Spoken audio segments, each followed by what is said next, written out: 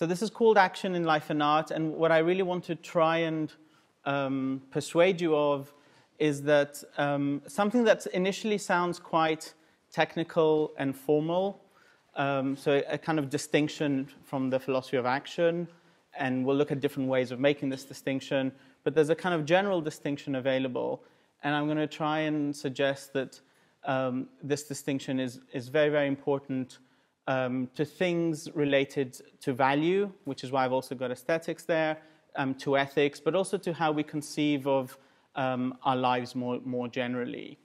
So this is going to be the idea, and we'll see how it goes. Now, often when people try and relate philosophy of action to ethics especially, and maybe things related to value more generally, it tends to be things like responsibility, free will, agency, and so on. I will at some point say something about certainly praise and blame, but this is not that project. So part of what I want to try and persuade you of is that there are other questions in ethics and aesthetics, not just the usual agency, free will questions, which philosophy of action can address.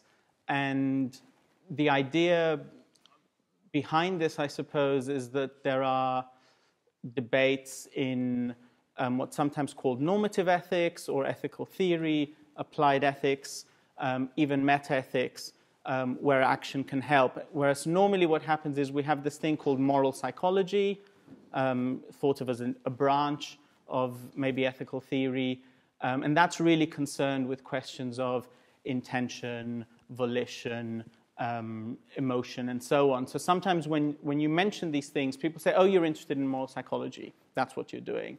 And so I'm going to try and persuade you that we can talk of these things in relation to action when we're doing other things. And I'll start with this distinction I mentioned. I'll move on to questions in ethics, and I'll end with life and art. So I'm going to kind of build up to it and see how far I can persuade you. Okay, and so we're now in section 1. This is called ambiguity in action, and this is the formal thing I was talking about. There are many distinctions one can make in relation to action and different ways of carving things up. So we could talk about the word action or the concept of action or different conceptions of action, and in each case we can make several distinctions. I'm not going to bore you with huge lists of distinctions. I have done that to people before, and it didn't go very well. So I'm going to stick to one distinction, and later I'll come back to how to understand this, because people who seem to be making the same distinction say very, very different things about how to understand it. And these will be crucial, but I want to initially just throw it out and remain neutral on how to understand it. And I'll give you a few versions of this, and I'm starting with John McMurray. This is the first quotation on the handout. And the idea here is that action is not particularly special in this regard. So the distinction can also be made, he says, in relation to perception and conception. We'll later see Paul Ricoeur making it in relation to speech, and I think it can be made in relation to other things like belief and so on. And I'll just read this out and then talk a bit about it. So McMurray says, the term action is involved in the same ambiguity as terms like perception or conception. It may refer either to what is done or to the doing of it, either doing or deed. When we talk of an action, we are normally referring to what is done. So it ends with a claim about maybe ordinary language. We can leave that aside for now, though it may be important. But the idea is no matter how we ordinarily use these terms, we can distinguish between the doing of something and the thing you do. And this is sometimes called a process-product distinction. I think this is maybe misleading. But the analogies with perception and conception are meant to be, there's the thing I perceive, maybe the glass of water, and my perceiving it. And there's the thing I conceive, or the thing I think or believe, and my thinking it. So whatever you think thinking is, maybe a mental process of some kind. There's the thinking and the thing thought, the seeing and the thing seen. And he's suggesting there's the doing and the thing done. So when we act, there's an act of doing. Some people think this is an event. This is one of the debates I was talking about, how to fill these things in. So you may think there's the event of my doing something and the thing that I do. Okay. Jennifer Hornsby, who I think spoke here last week, says something similar. So again, the notion of ambiguity. And she talks of things people do, very often considered to be events. Things people do versus people's doing these things. And the latter are very often considered to be events. Okay.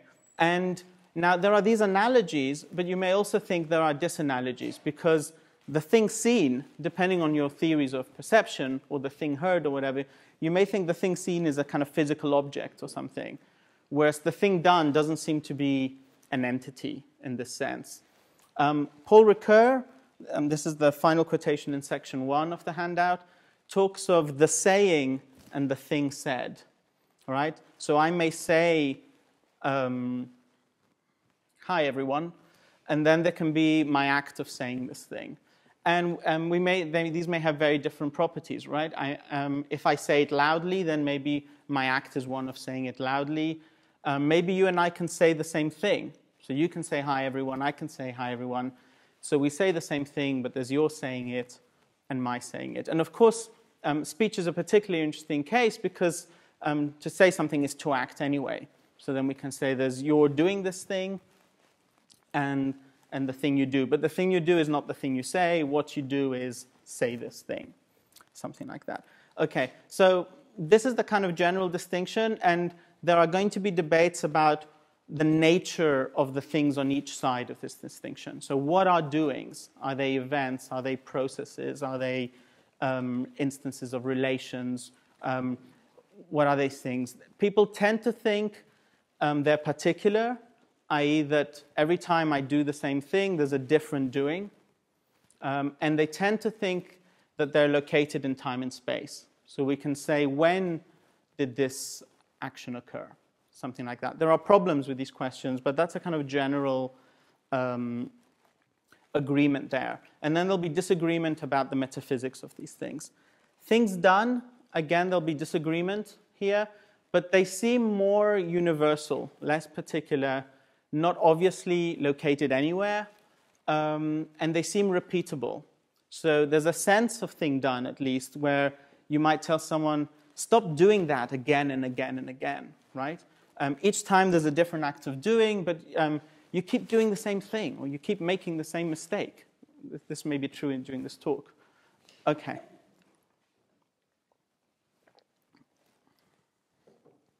So this distinction is prevalent in philosophy of action. Not everybody likes it, and there are different ways of understanding it.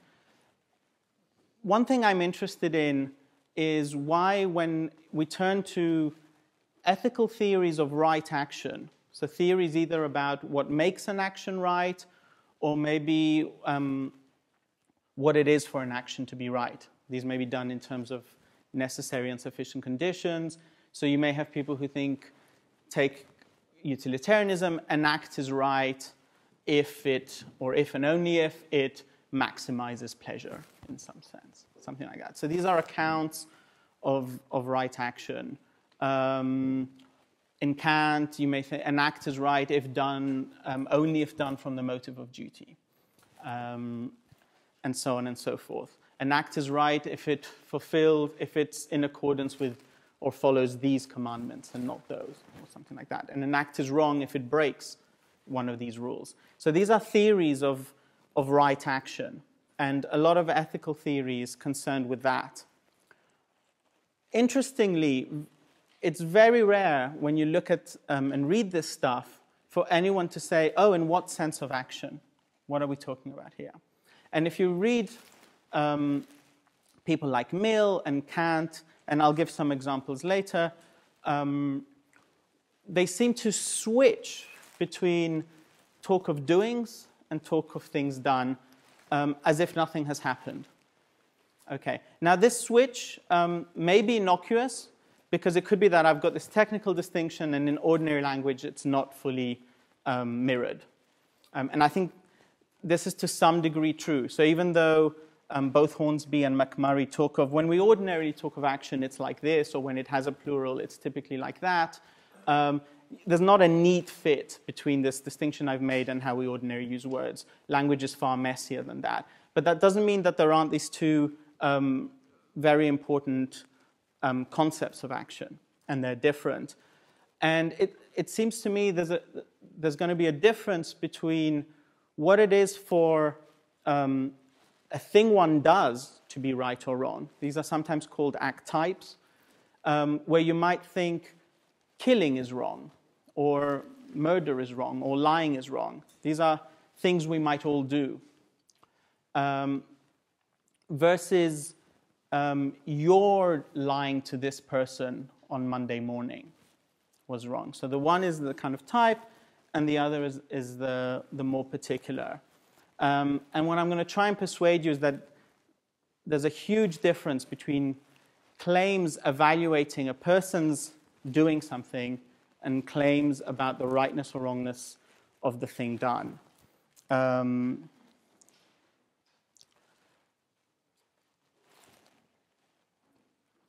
anticipate, the view I'm going to be working towards says that even though I'm starting with kind of theories of action, of right action in moral philosophy, this view is going to hold much wider for life itself. And I'll just give you one kind of example from now.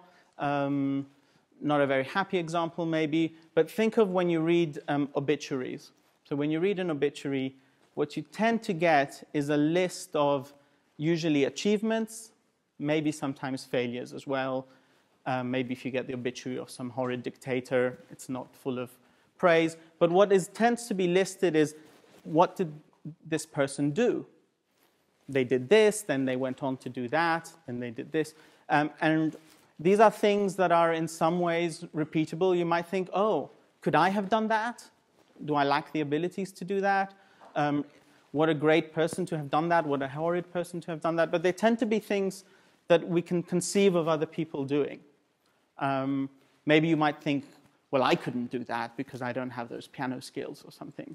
But you might imagine someone else might be able to do it. What you don't get necessarily is anything about their acts of doing these things. And I think there's something very, very important when we're trying to understand people, but also evaluate them, and indeed praise or blame them. This is the bit that's going to come a bit nearer to responsibility later, that we miss out if all we've got is these lists of successes or failures and so on. And I'll give you just one example from now, and I may try others later, so this may or may not work for you. So suppose James and I both give the same percentage of our salary to the same charity. So James says, I gave 20% of my salary to Oxfam, and he's not lying. And I say, so did I, and I'm not lying. And so there's a sense in which we both do the same thing. And James may stand up and say, you should do it too, or something like that. But now suppose when James does it, his doing it is his genuinely trying to help people in need. And my doing it was showing off in front of someone while I was doing it. So I was, putting in my details. And what I was doing was giving money to charity. That's one thing I was doing. But another thing I was doing was showing off. And so then this is getting a bit morbid, maybe not our obituaries, but when we're up for Oscars and they list our achievements, and you're told, oh, and they both did this, you may think, oh, how nice. But in fact, these are two very, very different actions, right? James's is very virtuous, mine less so. Okay, and that's the bit that I think is missing from the way we often think about lives, and also missing often from normative theories, so theories about right action. And I'm going to speed through the next two sections and then slow down again. So moving on to section 2, this is just there to say that I'm not making this stuff up. And these are kind of random examples, mainly chosen for their brevity. So I was looking for cases where I won't bore you with more than one sentence. This is Jesse Prince. An action has the property of being morally right or wrong in case it causes feelings of approbation, and so on and so forth. I'm not interested in the theory here, but in the thought that this is a theory of rightness or wrongness of an action.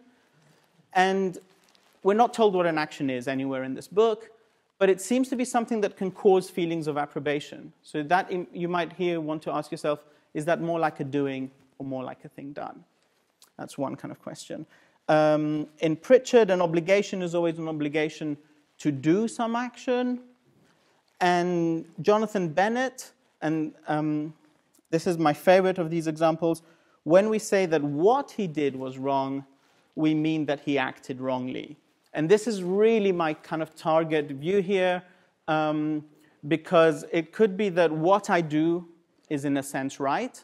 It's gift 20% of my money to this charity, but I'm not acting rightly if my sole motive is showing off or some other vicious motive.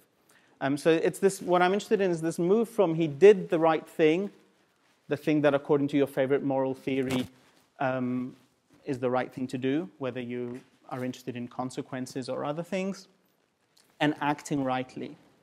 Now, sometimes when people say things that sound like what I've just said, the response is, oh, you're a virtue ethicist. You're interested in intention and so on, virtue. That's fine. This is one position among many. But in fact, certainly contemporary virtue ethicists, most of them make the same mistake I've been accusing everyone, in a sense, of making, everyone in normative theory. And this is that they say, no, intention matters to what makes an action right. And our theory is in competition with other views in ethics. And which action should you perform? The one the virtuous agent would perform, or something like that. So what we end up getting, and this is section 3, I've got an anti-virtue ethicist, at least in this moment in time. This is Martha Nussbaum. There are places where she's more friendly to virtue ethics. And a virtue ethicist, this is Christine Swanton.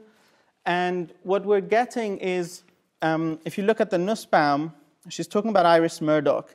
And she says she's so preoccupied with the inner world that it's like she doesn't care about the difference an actual action can make. And if you look at the last bit in bold, no matter whether the agent's intentions are pure.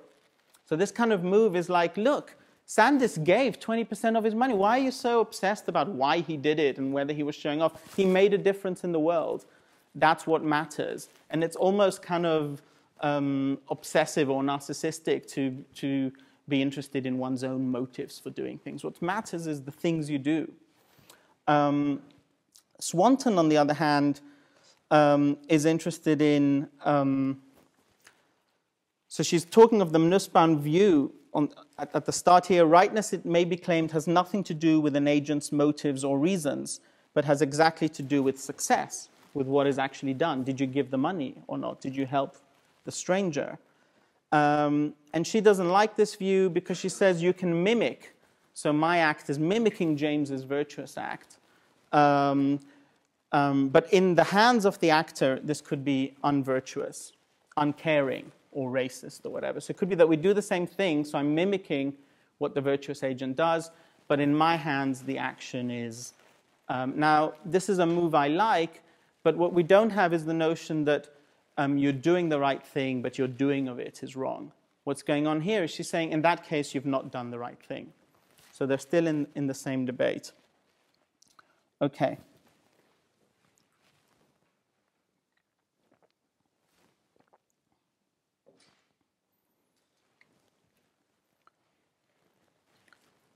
Brief venture into metaphysics. I promise you it will be brief. Metaphysics of action. This is about how to understand the nature of this distinction I've been going on about.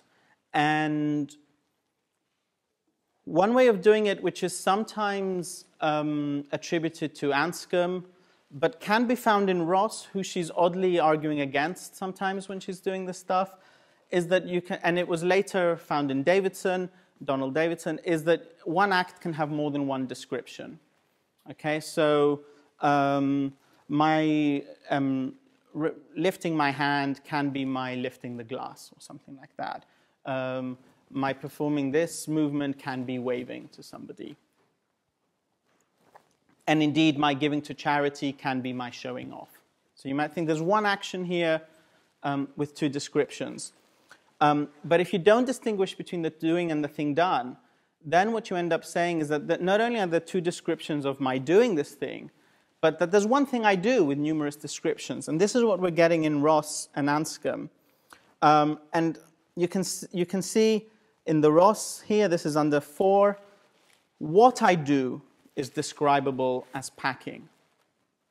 And in Anscombe, we move from descriptions of doing to something done. So what's intentional is not the doing. Well, it is the doing, but it's also the thing done. And to talk of events. So somehow there's no distinction between what I do, the event of my doing it, and so on. Because that distinction just isn't playing a role in this work. And I think bad things happen when you don't make this distinction. So I think redescription is all well and good, but it won't get us out of this problem. I think far more plausible is the view that in many cases, not in all cases, redescriptions give rise to new things done. So James and I both give money to charity, but I also do something additional, which is showing off, and James maybe does other additional things that I don't do. But there's only one doing, right? There's only one acting. Okay. Now, so one way of resisting this is to do more heavy metaphysics. This is Matthew Hanser. This is the last quotation on the first side of your handout. And this is the idea that there are these things called act types, and then and these are the things we do, and then there are these tokens or instances of these things, and these are the particular rather than universal doings. This is what the last quotation on this handout says. I find this a deeply implausible view. I probably won't be able to persuade you in a couple of sentences. But for one, when I do something, I don't do a type. I mean, I might do a type of thing, but the thing I do falls under a type. So there might be the type that's killing, and then what I do is say kill X. I'm talking as if I kind of do this every day. But what I do isn't a type. It's something that falls under a type. Second side.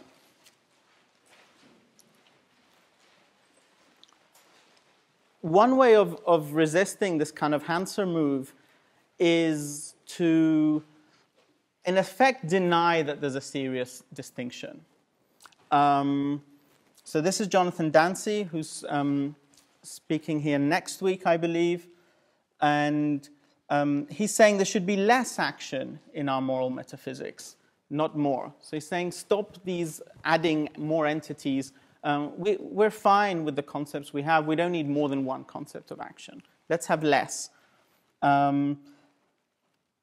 So how do we do that? He says, he did the right thing for the wrong reason. So I gave money to charity in order to show off. Means something like he acted rightly, but for the wrong reasons. He V'd, and in the situation he was right to V. So maybe the right thing to do was to give money to this charity, but the reasons why he V'd were not the reasons why he was right to V. Why did I V? In order to show off. Why should I have given the money to charity? To help these people, right? So I do the right thing, but for the wrong reason. And so the reasons, my reasons for acting and the reasons that make the action right have gone wrong. And on Dancy's view, we can tell this story with one notion of action, and we just bring in the reasons. But I think there's a deep problem with this view, and you can find it in this very line, he acted rightly, but for the wrong reasons. I'm not acting rightly when I'm showing off. I'm acting very, very wrongly. It's almost an accident that I do the right thing in this other sense of what I do. but I'm not acting rightly, I'm not acting virtuously. This point is kind of made by Rosalind Hershaus, which is the last quotation here in section 4. And she says that what's misleading about the phrase, doing the right thing for the wrong reason, or indeed the wrong thing for the right reason, but she's got the first in mind. What's misleading is that it obscures the fact that in one way, the agent is not doing the right thing.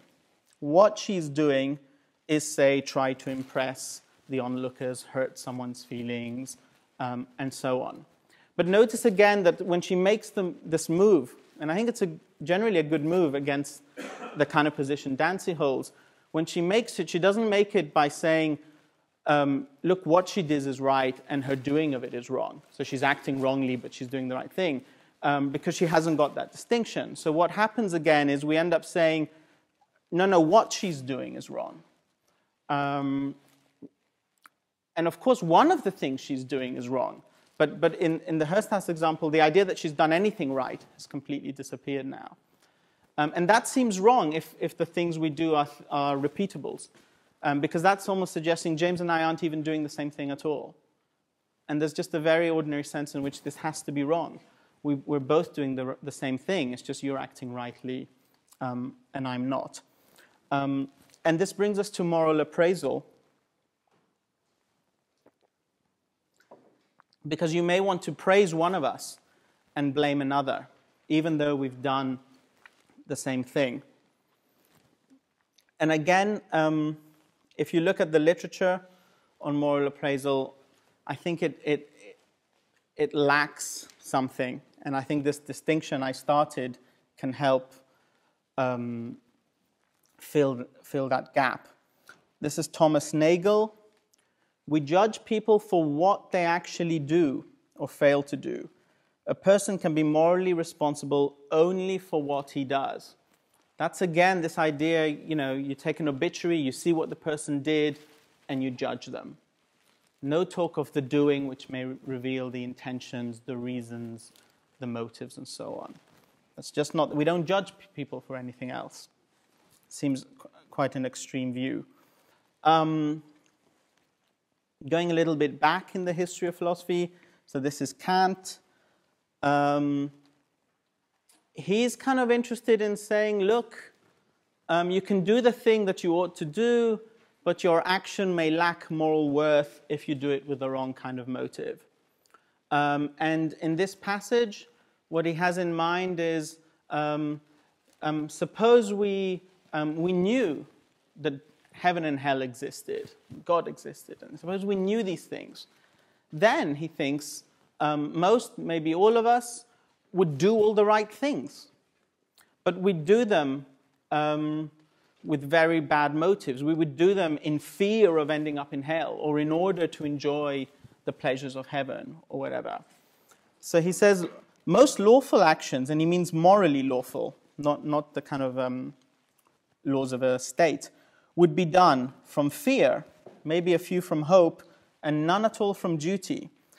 And the moral worth of actions, on which alone, after all, the worth of a person, and even that of the world, hinges in the eyes of the highest wisdom, would not exist at all. So actions would have no moral worth.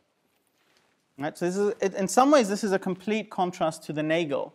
The only thing that matters is what you do, and now we're getting the only thing that matters is the motive from which you do this thing.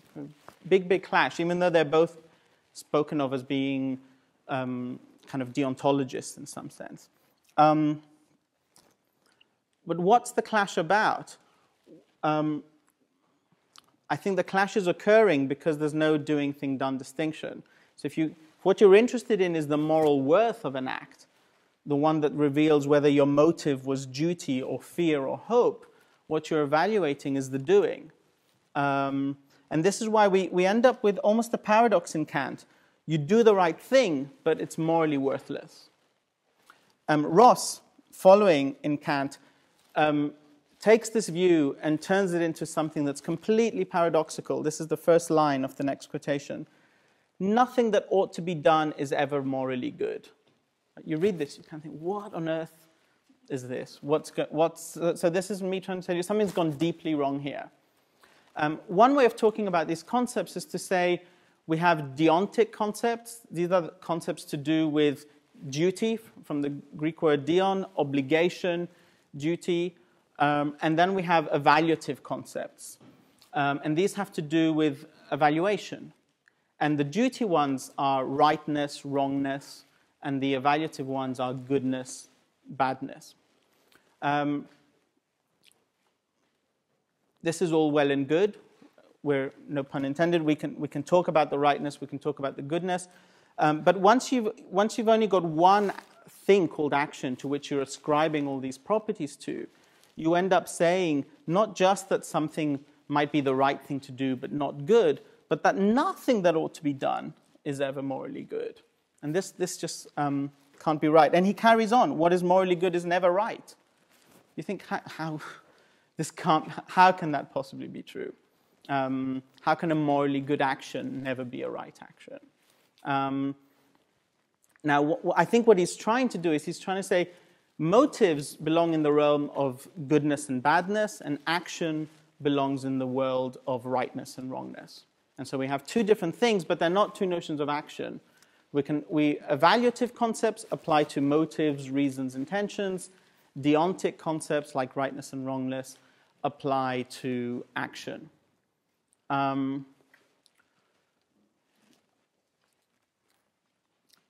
Is this true? Well, we talk of right and wrong reasons. We talk of good and bad actions. We'd need to do a lot more further work to understand what exactly is going on here. I'm going to skip the next quotation, which is adding a further layer of complexity, but I think just digging deeper, and come to an analogy now. So when I began this talk, I said one analogy to the doing thing done distinction is the believing thing believed distinction, right? So there's what I believe and my believing it. And it could be, suppose that I believe something that's true, but I believe it for very bad reasons. You might want to criticize my believing this thing, but not the thing I believe, right? You may think there's nothing wrong with what he believes, but if you ask him why he believes it, dear God, right? And you could get it the other way around. There may be cases where it's tempting to say, I'm justified in having this belief, even if the belief is completely false. So you may think the belief is no good, but yeah, I understand why he's believing this, and in the circumstances that was the right thing to believe. But there what we're talking about is the believing that's right, not the thing believed. Now, there was a debate in the 60s when a guy called Gettier published this now very, very famous paper, Is Knowledge Justify True Belief? The idea was that we can come up with examples. So he thought, rightly or wrongly, that many philosophers from Plato onwards claim that knowledge, to know something is to have a belief that's not only true, but justified. And Gettier came up with various, sometimes quite complicated counterexamples to this view.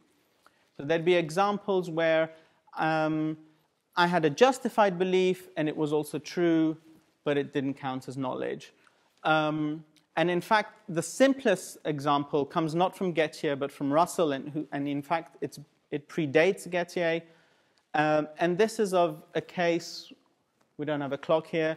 Imagine there's a clock in this room, and there's no good reason to doubt that it's in functioning order. So there's no evidence that I've been checking it all morning, maybe even neurotically. Every 2 minutes I check the clock, it's functioning perfectly fine. So I'm justified to believe that the right time is whatever time this clock says. As it happens, the clock stops just as I'm about to check it, or rather stops an hour before I check it or something. This is not going to work. It stops at some point, and even a broken clock tells the right time of day, at the right time twice a day. So even though now the clock is broken and shouldn't be trusted, I'm justified in trusting it. There's no reason to mistrust it. And I happen to look at it when it's telling the exact right time of day. So I have a justified true belief, but it's not knowledge. And when these examples came up, I can, maybe some of you are thinking, is that knowledge? Is it not knowledge? When Gettier did this, some people were completely on board with the examples, and other people thought, these beliefs aren't justified. How can you be justified? The clock is broken. You're not justified to believe this. It turned out that what was going on was that there were two senses, at least two, I think there were actually three, but let's stick with two, of justification here, or rather two objects of justification. And I'm going to quote Clayton Littlejohn, who says this very nicely. Ascriptions of personal justification tell us something about a believer, whether she is justified in believing. An ascription of doxastic justification tells us something about a belief, whether the belief is, he says, justifiably held. You might have said justified. So the idea here is that, of course, people have contradicting intuitions about these cases, because it's one thing for me to be justified to have a belief, it's another for the belief itself to be justified, whatever that might mean. So you may think, if the clock is broken, no belief about it is justified. But I'm justified in believing it's telling the right time because I have no good reason to think otherwise. And you can get a version of this in ethics, Gilbert Harman. I want to distinguish between using the word wrong to say that a particular situation or action is wrong from using the word to say that it is wrong of someone to do something. So this is the idea where you might say, what you did was right, but it was wrong of you to do it. What you believed was right, but it was wrong of you, given the evidence, to believe it. So the belief may have been true, but you had no grounds to believe it. Or maybe you had very good grounds for your belief, but the belief itself wasn't justified. If you were to ask, should one believe this thing? God, no. But nonetheless, this person, given their limited evidence, was justified to hold this belief. I think this is a very helpful analogous distinction, but it doesn't get us all the way again, because the problem, to go back to the charity example, it's not that it's wrong of me to give to the charity. It's not as if, sure, one should give to charity, but I shouldn't have done so. No, of course I should have done so. It's just that my doing it wasn't acting rightly. I should have done it for other reasons. So the problem isn't whether it's right or wrong of me to do this thing. It's rather to do with, was I doing it rightly or wrongly? Okay, and now as promised, we get to first art and finally life.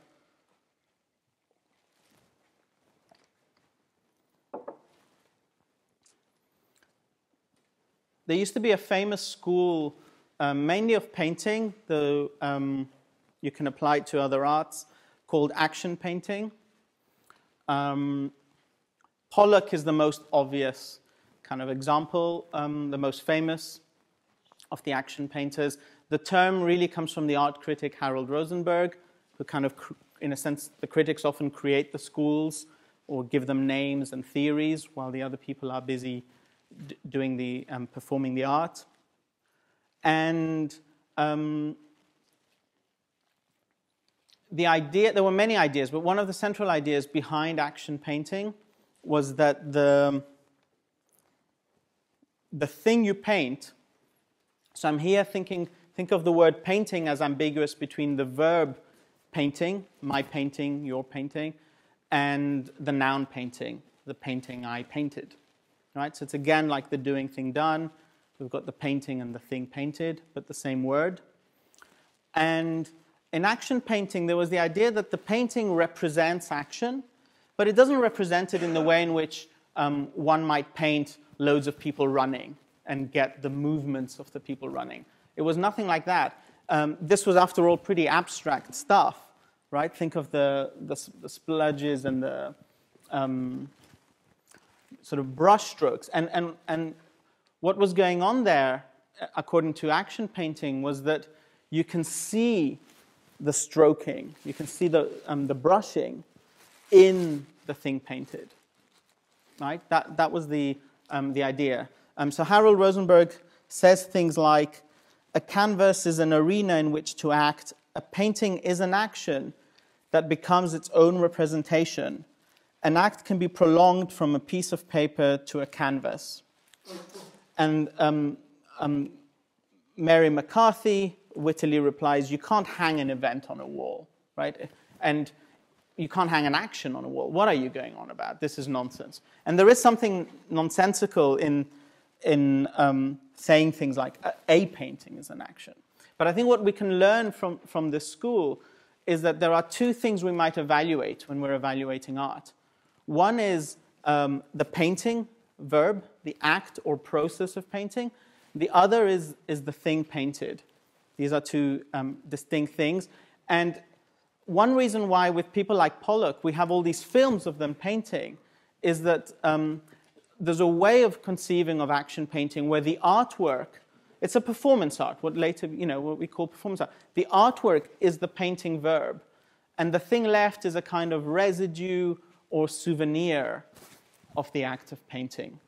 It's just, you just happen to end up, and of course these things now have great value, right? More than your maybe, DVD of the act of painting.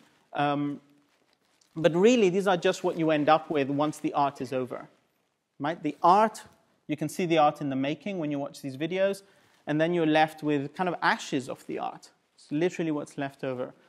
And I think things done are kind of like the ashes of acts of doing. Okay, so when you're trying to evaluate a life, looking at these things done, lists of things done, is a bit like trying to evaluate Pollock action painting by looking at these things on the wall. That's not what you're meant to be doing. Also interesting, just like in ethics, there are these debates, does intention matter to whether an action is right or wrong, good or bad? There are these even more famous debates in aesthetics. Does intention matter to whether this is a good or bad painting? Should we care about the author's intention when we're trying to do literary criticism of a novel? Does biography matter? Does it matter whether the lots of recent cases of this in England, unfortunately, whether the artist was a pedophile, for example? Does it matter whether the art is derivative in some sense? So you're painting something, but you've stolen the ideas from somewhere else. Whether it's a copy. There was a case not long ago,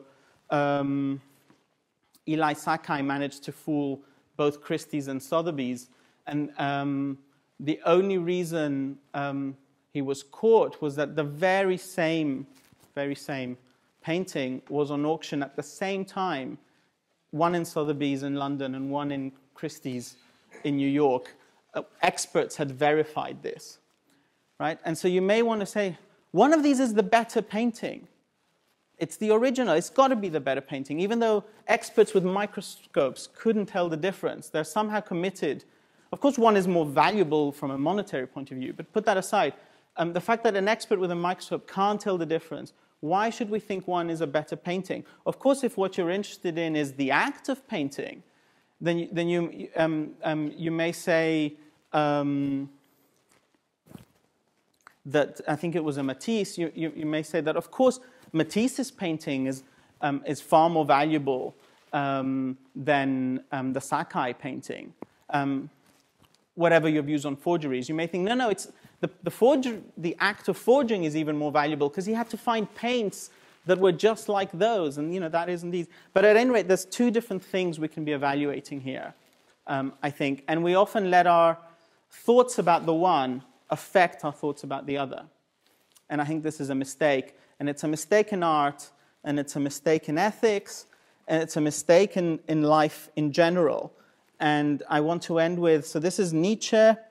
I'm not asking you to believe anything Nietzsche said, but when Nietzsche talks about life as art, he's talking about, let me give you the quotation, art is the real task of life.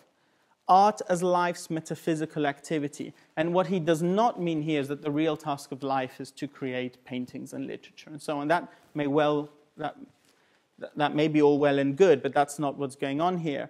It's that the task of life is creating a life, but there's this distinction between the thing created and the act of creating it. And the art it's the activity. This is the word Nietzsche uses here. It's the metaphysical activity of creating your life. And that's what matters, not the life you happen to create.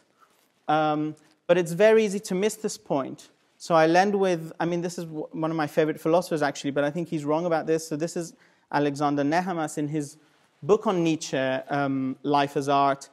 Everything we have done actually constitutes who each one of us is. And this is exactly the view I've tried to argue against. It's not what you do that constitutes you, but the activity of doing this thing, of living this life. And that's it. Thanks very much.